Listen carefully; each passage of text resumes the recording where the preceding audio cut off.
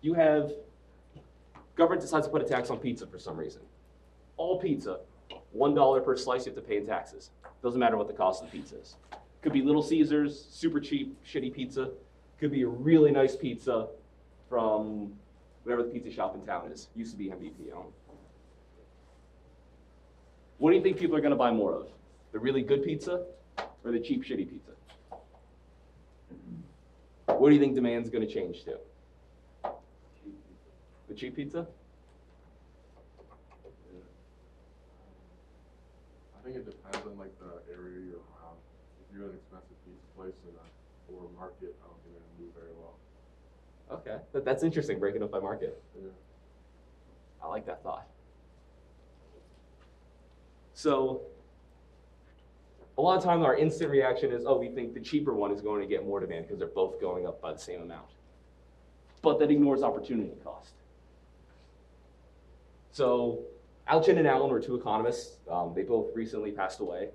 But they were prolific. They figured this out in like the 60s and kept writing, like doing, I don't know, all these different papers and stuff for years and years after that. They said that if you increase the fixed cost for, the price of two goods of different quality and different price by one fixed amount, consumption is actually going to shift to the higher cost good, the higher quality good. So we have cigarettes here as an example. That's what they first looked at. California passed a tax on cigarettes, $1 per pack, no matter how cheap or expensive the cigarettes were. So initially, when there's no tax, the really cheap cigarettes cost $1 a pack, and the high quality ones cost $3 a pack. So the opportunity cost of buying one high quality pack of cigarettes, you had to give up 3 packs of low quality cigarettes. It was relatively expensive to buy these, more expensive, higher quality cigarettes. Once they instituted a tax of $1 on all cigarettes, the cost of low quality cigarettes is now $2, and it's gone up by $1. The high quality cigarettes went from $3 to $4. Now, if you want to buy an expensive, high quality pack of cigarettes, you only have to give up 2 low quality, cheap, shitty cigarettes. Because of this, more people ended up buying the more expensive, higher quality cigarettes. Because now you're giving up fewer cheap cigarettes to get that. Seems very counterintuitive, but because of the idea of opportunity cost, this is what we see happen.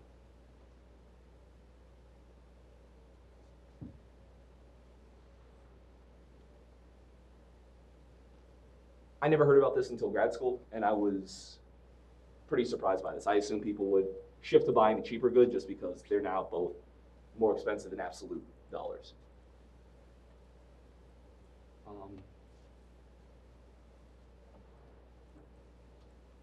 Going back to the law of demand, we'll just look at the downward sloping demand curve here. At the end of last class in person, you asked me a question. You want to say it again to the class so we can talk about this?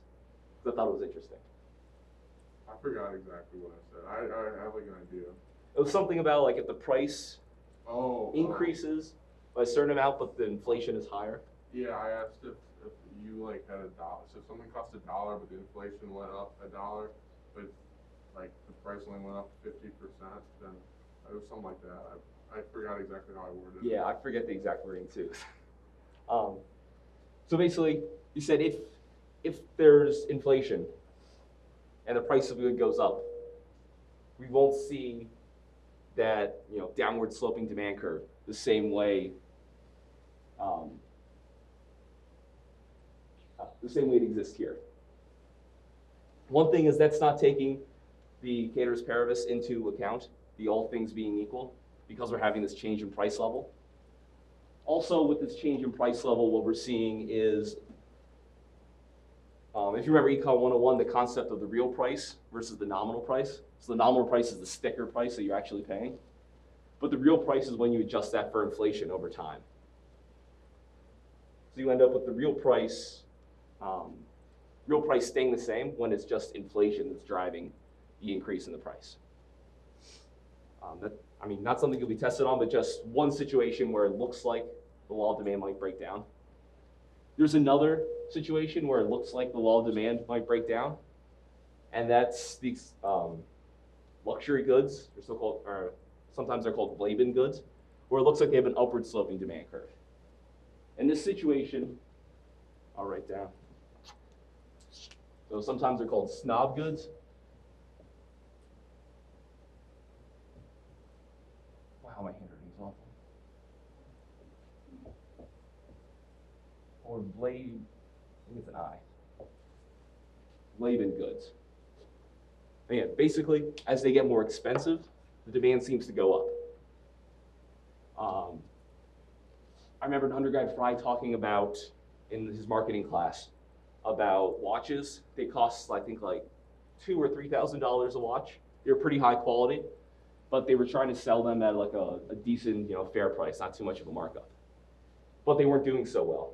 So for some reason, they decided, well, let's just jack it up. Jack the price up to 10K or something ridiculous like that. People looked at the price and said, oh, this must be a luxury watch. And their sales actually increased, appearing like they had an upward sloping demand curve.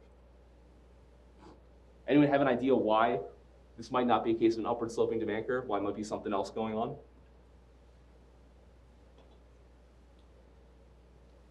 Isn't it more of a marketing issue than an economics issue? Because they're like, because of the high price tag, they're able to spin it as a luxury good rather than a consumer good, basically. Basically, I don't know if I would say more of a marketing issue, but I think everything else was right, or at least in my opinion. This is more of an opinion thing, but I really like what you're getting at, is that they're changing it from a regular good to like a luxury good. So they're changing the market. Well, maybe marketing is the right thing, because they're changing the market that they're going after. Instead of going after normal people, they're now going after people in the luxury watch market. So you're now competing against Rolexes instead of, I don't know, watches. Timexes. Timex, like reasonably priced watch. And now that they moved those watches into the luxury market, now they're going to have a downward sloping demand curve again. They've just moved themselves into a different one. Because you think generally this downward sloping demand is going to hold if everything else is held constant. There's a storm like this, suddenly your demand for ice to throw down, or not ice, salt to throw on the sidewalk is going to increase.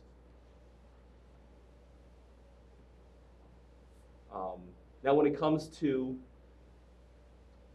what shifts market demand, I'm not going to ask you like an essay question on the exam where you have to go through, I'm like, all right, what is the 5 factors that influence market demand? And then you write them all out. It's important to know these to understand how they work.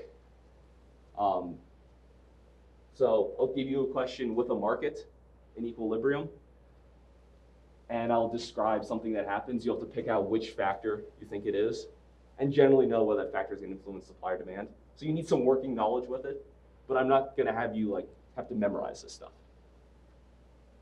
I don't think I said that during the recording lecture I gave you guys, so I wanted to make sure that this isn't pure memorization. As just understanding how to work with these, more or less.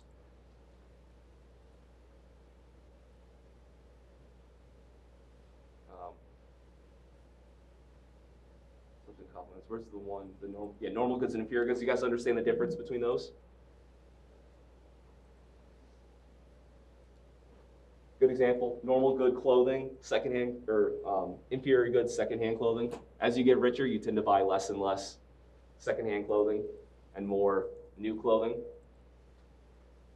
Although this jacket is secondhand, found this on the internet, so sometimes you still keep buying secondhand clothing, but you probably buy less as you make more. Substitutes and complements. Substitutes are goods that are competing against each other, so you're buying one or the other. You either buy a Big Mac or a Whopper. You either get Whataburger or In-N-Out. And then complements are goods that you buy together.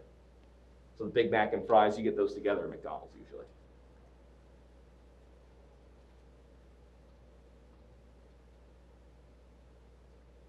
Okay, and we went through supply. So now we're going to put supply and demand together. You guys understand supply? The basics of that? There wasn't anything I left out or didn't go over enough? Okay. Want to make sure before I go on so you guys aren't missing the building blocks for this stuff.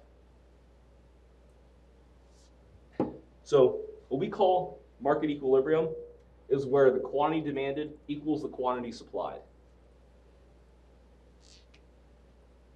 So in graphical terms,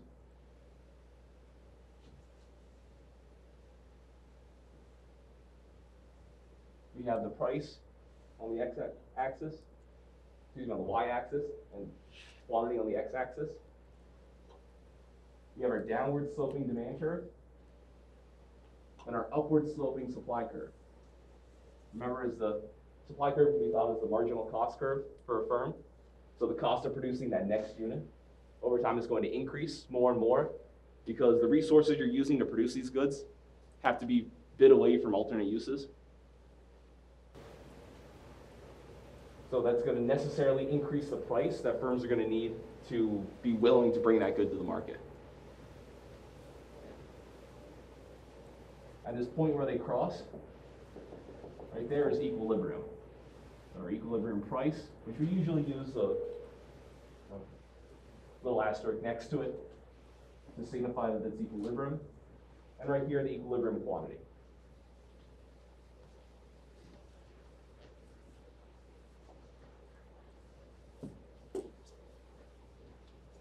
So markets with many buyers and many sellers. So the typical markets that we're going to be dealing with are what economists call perfectly competitive markets. We'll go into perfect competition later on, but the basic idea is that there's a lot of sellers going on, so there's robust competition between them. So one firm isn't able to charge a super high price and keep a lot of consumers buying from them because those consumers can just go elsewhere. Same idea, they can compete on quality, so if they have one firm offering a super low quality good compared to the other firms they're competing against, consumers can just go to the competition. And likewise, you have a lot of buyers competing against each other, so a buyer can't just decide to pay a super low price.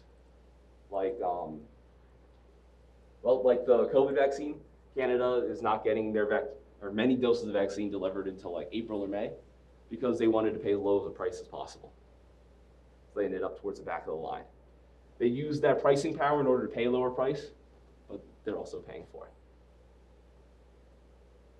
If everyone was buying, vaccines individually, that would cause its own problems. But what it would do is there wouldn't be any sort of market power among consumers to be able to pay lower prices, to choose to pay a lower price. In competitive markets, we have tons of buyers, tons of sellers. So we'll call this equilibrium that we'll be working with in the rest of this chapter a competitive market equilibrium. We'll see markets without competition later, or with like limited competition, are going to behave slightly differently, just slightly. Remember, the purpose of the market is to bring buyers and sellers together so that each party is making themselves better off through trade. Because of subjective value, when two individuals engage in trade without being forced to, they do so because they think they're both going to be made better off. Now, despite the fact that there's no central planner, that there's no one person or one small group of people in charge of the economy, what's going to be produced, how it's going to be produced, who's going to get what price it's going to be sold at, markets aren't disorderly. We have this idea that they seem to be chaotic. You watch old movies of Wall Street, and all the people on the stock exchange is yelling and screaming at each other, buy, buy, sell, sell, like the tickets. Tend to think of that as what markets are like, especially when you see businesses constantly failing and succeeding. New entrants pushing out old ones, but it's not as disorderly as we tend to think. Markets move towards equilibrium over time. Remember, this is a process that's ongoing, where firms are producing different types and different quantities of the goods, selling them at different prices, trying to meet consumer needs better. Some consumers really appreciate very low prices. I watched an episode of South Park last night where Walmart moves into town, and like people can't stop shopping there. Because those people are really concerned about low prices. Some people want super high quality. Some people want energy efficient or green, whatever you want to call it. Like Jaguar is going to sell all electric vehicles starting in like 2025 or 2030. Some people care about that. There's all these different consumer needs and consumer wants. Firms are constantly trying to meet them and moving towards them. Now, equilibrium isn't permanent. We're going to be talking about markets like this, and then we'll be shifting the supply curve or the demand curve and moving to a new equilibrium. And that'll be the entire process. But it's constantly changing. So if you look at the price of goods over time, you'll see them change. Some of it will be because demand is increased, demand decreases, the supply increases or supply decreases. These are constantly going on.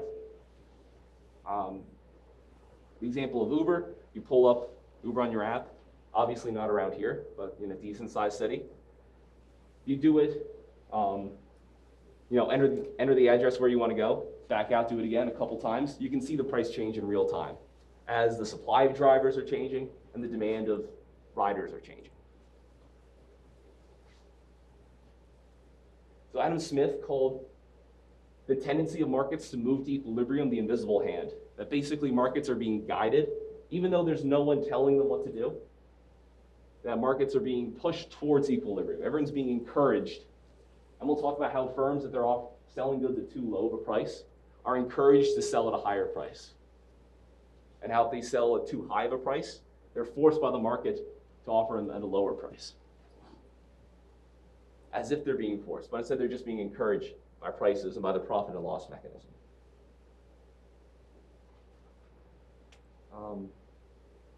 Something kind of funny, there's this article on the Foundation for Economic Education about Tom Brady. 10 companies that advertised during Brady's first Super Bowl in 2002. You guys want to guess what some of those companies were? Sears. Sears was one of them. Well, there's a few there. So yeah, Yahoo, Radio Shack, Blockbuster. I still carry my Blockbuster membership card with me in case I lose my ID. Can't get into a bar, I'll just show them that. All right, there's no way someone under 21 has a Blockbuster membership card.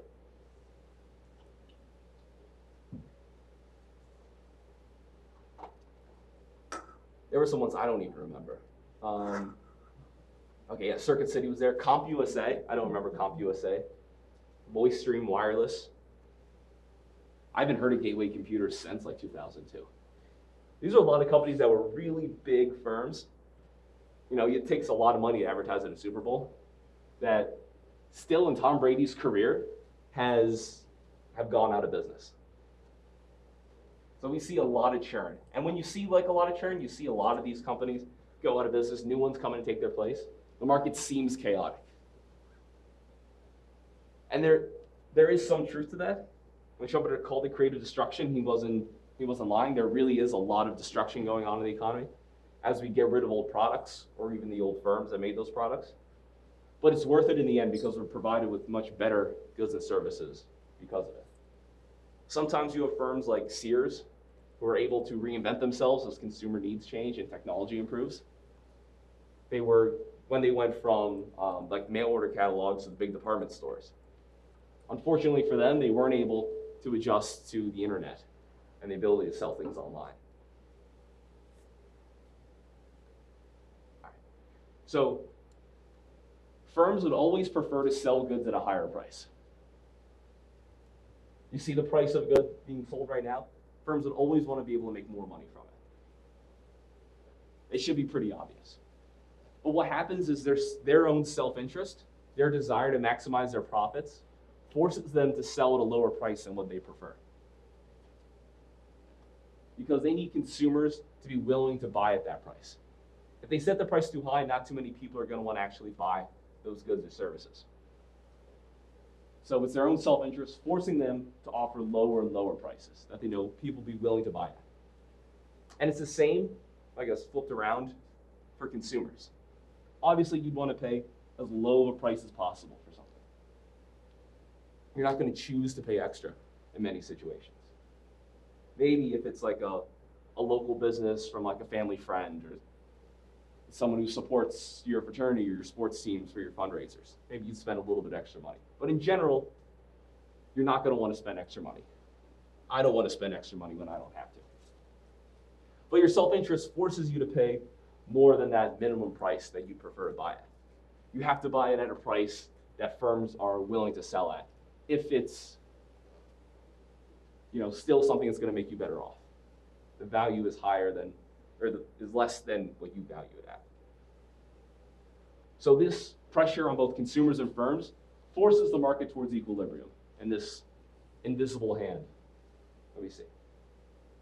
And in real time, firms don't have these supply-demand curves to work with. They don't know what they are. They're not just like out there. Sometimes they can estimate them over time, but that's real difficult to do. Especially trying to understand demand curves, because you don't know what consumers' true preferences are until they actually go and do it, until they actually buy the products or don't buy the products. You can do market research and ask people, would you be willing to pay for this? But as they say, talk is cheap. A lot of times people would say, oh yeah, sure, I would do that. And then when it comes to it, not actually go out and pay for it. So it's not like firms just have this to work with and they use that to determine the price. They need the feedback from the market. They need to know, oh, do I have a bunch of extra goods sitting on the shelves? Oh, maybe I should lower the price. Or are they flying off the shelves? Maybe I should increase the price a little bit. But when you watch the process over time, when we later on shift the supply and demand curves and work with it, firms and consumers will act as if they knew this process was going on, even though they don't know. So going back to the example that the text has of the smartwatches, not really sure why they picked smartwatches as the thing to work with through this book. But in this market, working with the supply and demand curves we had in the previous section, the equilibrium of the market is going to be at a price of $350, where those two curves cross. And the quantity is going to be 5. It's like 5 million smartwatches per week. We'll just call 5 to keep the numbers simple. So there's no reason to expect the price to change right now when this market is in equilibrium, because at the price of $350, firms want to sell 5 million and consumers want to buy 5 million. So there's no incentive for them to change the price, either to raise it or lower it. We've moved towards the end of the market process. The invisible hand has pushed the demand right here to the equilibrium point.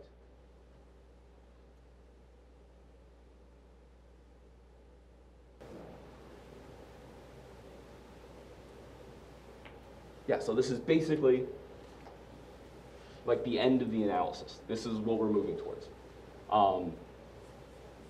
We typically don't start in equilibrium. Maybe firms happen to guess the perfect price.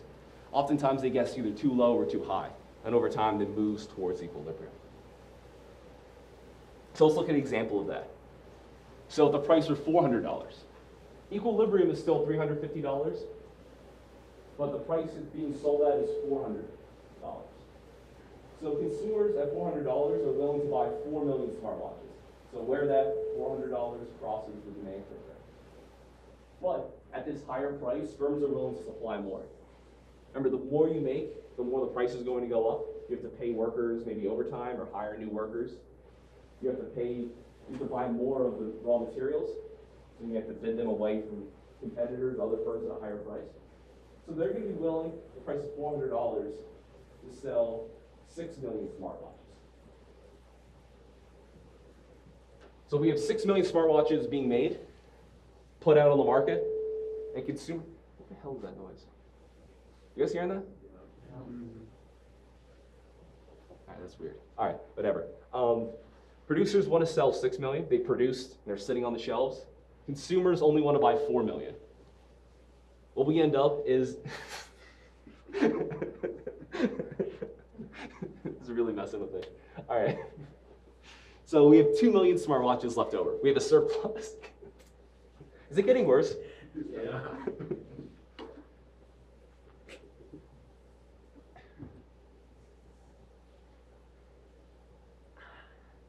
If I walk somewhere else, is it going to stop?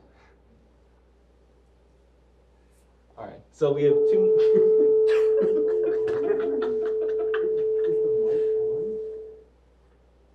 I don't have a mic on. On the desk. Is a mic on the desk? It might be. This is weird. I have no idea what's going on. All right. So we have a surplus of 2 million smartwatches. Surplus is when the quantity supplied is greater than the quantity demanded. You just got a bunch left over. So now if you're a firm and you've got a surplus of these goods sitting on your shelf, what are you going to do to try to get them out there, try to get them sold? Lower the price. You know, like, you're not going to sell them at this current price, they're just sitting there. So you offer a lower and lower price over time. And as you offer a lower price, one thing you're going to do is reduce your production for the time being, and you'll draw down on your inventories. It's like a lot of accounting words, more accounting than I like to do. But you draw down those inventories you have on hand, and you sell them first before you make more. So you've got the price here. You're going to slowly decrease the price you're selling at from 400 to 375, 360 to 350. As you keep lowering the price, you'll sell more and more, and consumers are going to demand more and more. And that'll push you right back down to equilibrium.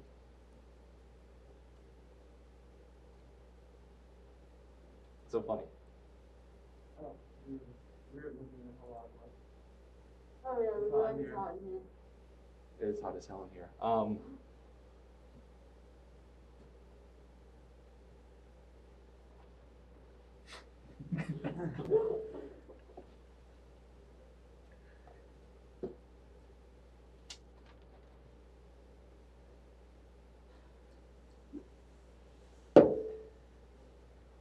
If that's you guys messing with the thing, I'm going to be impressed. Oh no. All right. So what happens if there's the opposite problem? The price is $250 instead. When the price is $250, so the equilibrium 350, the price being sold at is $250, firms are only going to be willing to produce, in this case, 3 million. So right here where that price crosses the supply curve. Again, the more you produce as a firm, the more expensive it's going to be to produce those goods. So you're only going to be able to offer a little bit at that price. But if the price is only $250, consumers are going to be willing to purchase a lot more. In this case, they'll be willing to purchase 7 million smartwatches per week. So we now have a shortage in this market.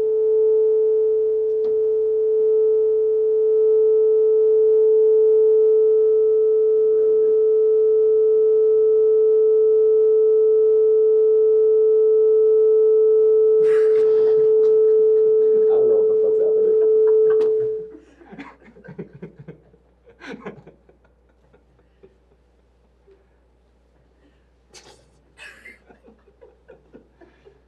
I knew I shouldn't even came in today.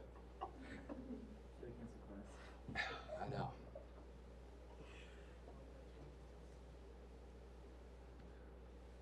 Okay, so there's a shortage. And this shortage, the quantity demanded is greater than the quantity supplied. There's not enough to go around. When there's not enough to go around, what's going to happen? Well, in this case, firms realize they can increase the price and not, prevent consumers from buying the good, whatever the good is. In this case, smartwatches. So they know at this price, consumers want to buy 7 million, but as they increase the price, they'll buy less and less. But that's okay because there's a shortage right now. There's not enough to go around. So if those consumers are only willing to pay $250 for a smartwatch, don't buy a smartwatch, that's fine for them because they don't even have that many smartwatches to sell right now. And as they increase that price, as the demand decreases, the supply is going to increase. They'll be able to produce more. Again, because the more you produce, the more expensive it is to produce each good. And that's going to continue from the price of 250 up to 275, 300, 325, all the way up to 350. By the time they hit 350, they're back in equilibrium. The number of smartwatches consumers are willing to purchase is 5 million. And the number of smartwatches they're willing to sell is 5 million. At that point, there's no incentive for them to change the price again. No incentive to increase it further, that point we have the opposite problem. We end up with a surplus. And there's no reason to go back and decrease it again, because we'd end up with a shortage again. So in this case, we have firms not knowing the supply and demand curve. They just know that there are extra goods sitting on the shelves, or that there's not enough. That people are standing in line willing to buy these, or the shelves are like constantly empty. They can see this, they get this feedback, and they know, okay, we need to change the price. We need to move it towards either a higher price in this case, or a lower price when there's a surplus. So that's why we call this the market, when you talk about the invisible hand of the market. That not knowing what's going on, they're encouraged to move towards equilibrium as if they know.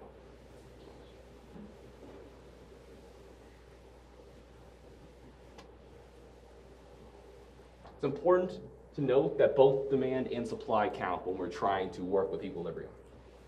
So price is determined by the interaction of buyers and sellers. So buyers have a role.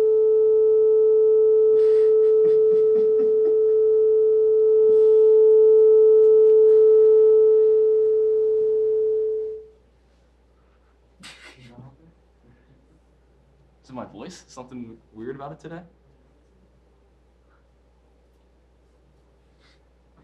All right, so in a competitive market, so when there's a lot of buyers and sellers, neither group has power over the others. Consumers don't have power to force producers to sell at a certain price, a lower price than producers would prefer. And producers don't have the power to dictate prices, to charge a higher price and force consumers to buy it. In a free market, people can just choose not to buy goods that are too expensive.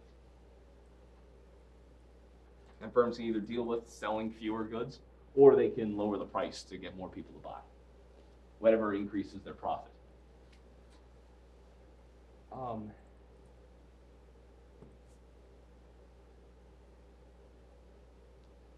Obviously, in non-competitive markets, that's not exactly the case. So when there's a monopoly, when one firm is the one selling the goods or services, in that case, they do have market power.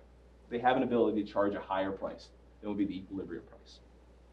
And again, we'll talk about this much later in the class. Right now, we're focusing on competitive markets.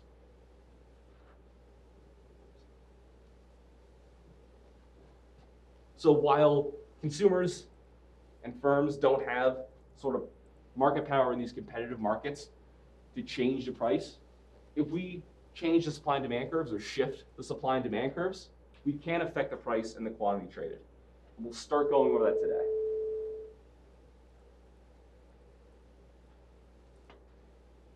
So typically, in real market situations, we know the price and the quantity that goods are being sold at.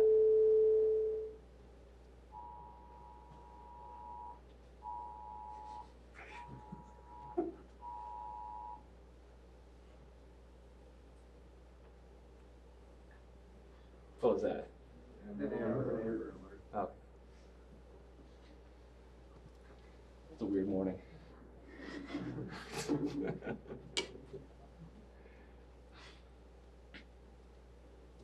All right. Yeah, so typically we know the price and the quantity in the market. Oh, damn it.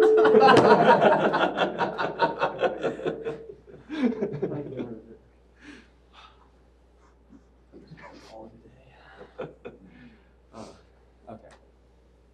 But when we're working with this model, we need to know the supply and demand curve. So what we're going to do is draw these basic supply and demand curves. Supply and demand curves can come in any shape for a real market. In reality, they can be curved. So instead of a demand curve like this, could be something more like that in the demand curve. The supply curve, instead of being at like a 45-degree angle, could look like that. When we draw these, we're going to draw them like the black lines there, straight lines at a 45-degree angle, because what we're concerned about is the directional changes. We're concerned about if this demand curve shifts from here to here, what's going to happen to price and quantity? Will it increase or decrease? Because we don't know the curves, we're not going to be estimating what a shift is going to do to the price.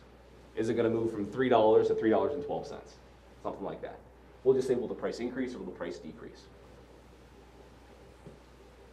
And that's basically all firms can do in the real world, is understand if the price increases, are my sales going to go up or down because of a shift in one of these curves?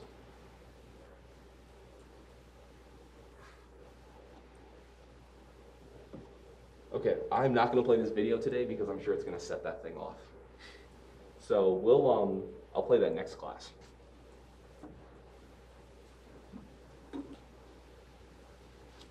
So what's the effect of an increase in supply on equilibrium? So let's shift the supply curve. So let's say we have the market for smartwatches. We're stuck with this boring example for the whole chapter. Apple enters the market. They start selling smartwatches. Remember, Apple was really smart for a long time. What they did was instead of being the first one to offer a product, they let someone else offer it, see the mistakes they made, corrected them, improved upon them, and then offered their own, which everyone loved. It's genius if you can do that as a firm. And then get the credit for being visionaries and creating all these new products. So Apple enters the market. When a new firm enters the market that's going to increase the supply, shift it to the right. So we're going to move the supply curve to the right. So from here, S1, over to S2. Now, when you initially, the market is here in equilibrium at P1 and Q1. When you shift the supply curve to the right, from here to here, the new equilibrium point is going to be where the supply curve crosses the demand curve at this new one. What ends up happening is the price decreases and the quantity demanded, or quantity bought and sold in the market, so supplied and demanded, is going to increase here from P1 to P2.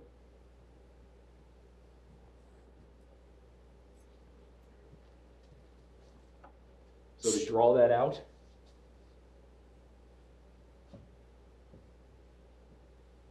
our supply curve, our demand curve, and our initial equilibrium.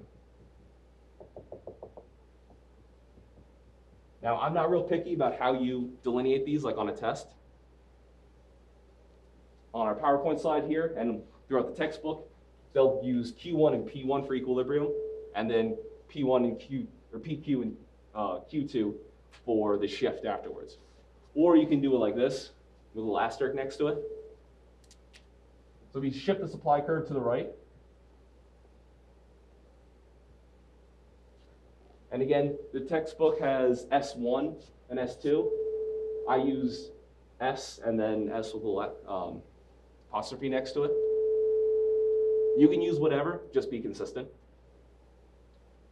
And when we shift the price right there, and the quantity is right here. We're going to move from this equilibrium point where the original supply curve crosses the demand curve, down here to where the new supply curve crosses the demand curve. Again, we're getting a lower price than before and an increase in the quantity.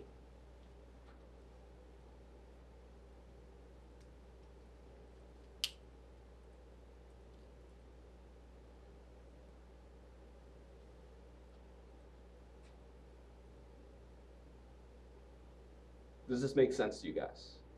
All right.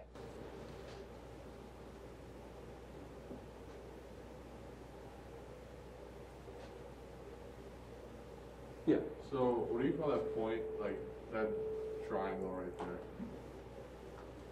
This triangle? Yeah, or like I remember learning in like microeconomics in high school, like all like each point is like different, and like each box is like a point. Like I don't know if I'm going crazy right now, but like. I think you're thinking of deadweight loss. Okay. That's going to come in later when we're working with when the market is suboptimal.